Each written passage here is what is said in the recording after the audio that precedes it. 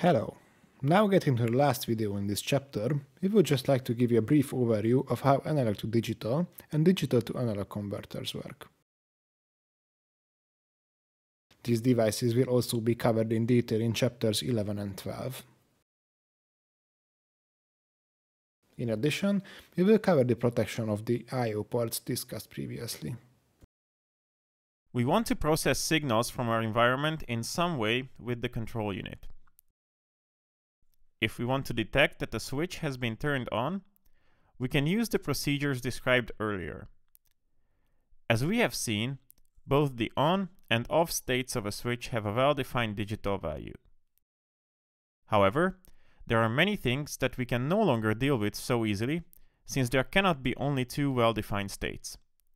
For example, consider the measurement of temperature. The mercury of a thermometer can have many values, and it can take any value between two well-defined values. To understand the processes, we need two definitions. First of all, what is an analog signal? An analog signal is nothing more than a representation of a continuous physical quantity, for example temperature, humidity, pressure, and a continuous function of time. Consider mercury thermometers, where its mercury length, as an analog signal, represents the temperature in such a way that the two quantities vary in proportion to each other. Since this is an electronics course, the most common analog signal is the voltage or current signal, which is a function of time.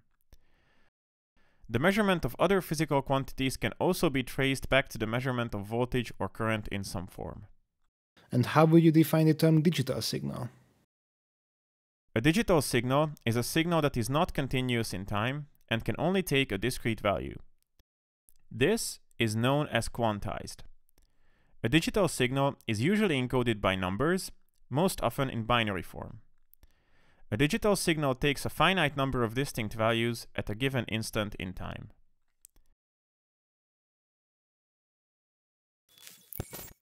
The figure in the curriculum shows 4 examples of signals with discrete or continuous values in continuous time or discrete time. Fortunately, we can measure analog signals, such as temperature, with digital instruments. As we have mentioned earlier, digital instruments can only work on well-defined, that is quantized, values. Our task is to convert the analog signals of the world into digital signals that can be easily processed by the controller. The solution is the analog to digital converter, or ADC for short. There are many types of such devices, depending on their accuracy, speed, and the way they work. We don't need to know much about the construction of these converters, just the basics of how they work. The AD converter can convert the incoming signal into a digital signal that the controller can easily handle.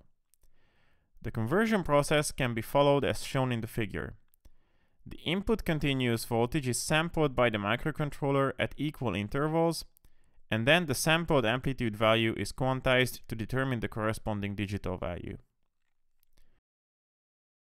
Now that we know that there's a transition from the analog world to the digital, we can wonder if there is a way to reverse the whole process. The good news is that of course there is. Devices that turn a digital value into its analog equivalent are called digital to analog converters, or DACs.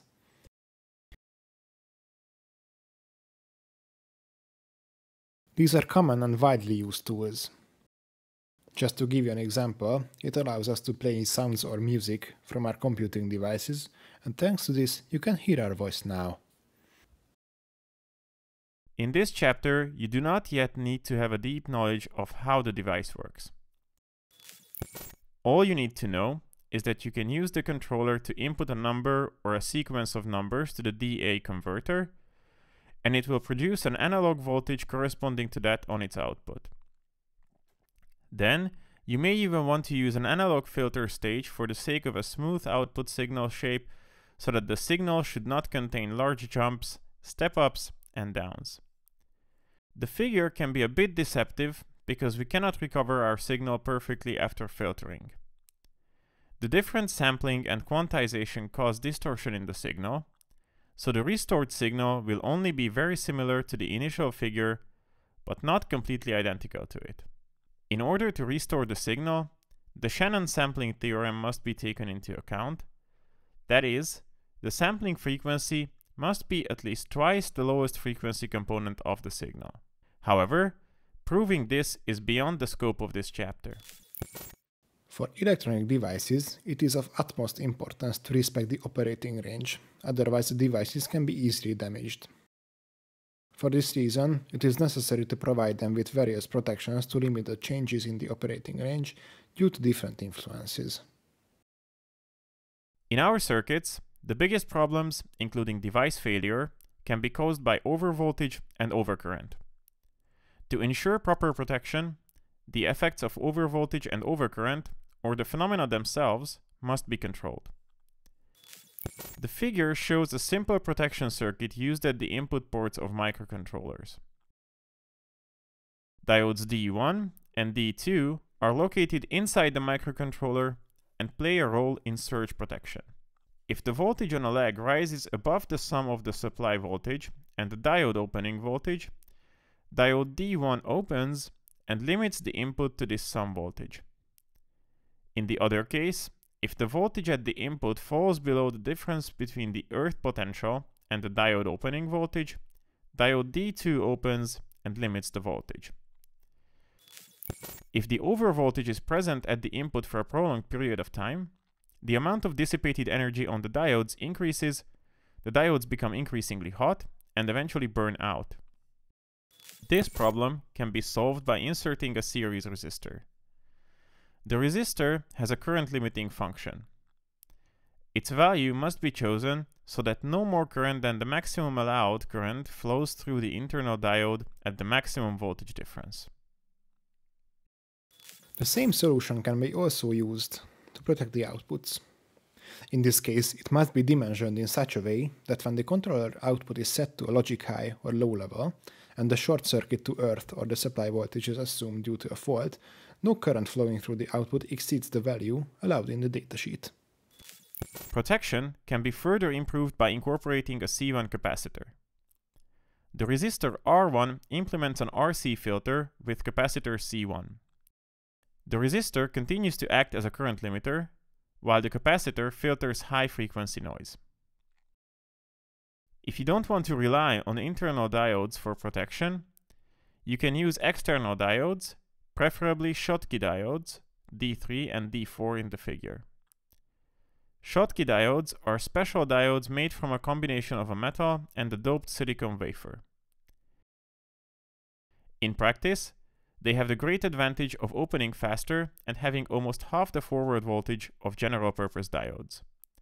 This makes the system redundant and therefore much more reliable.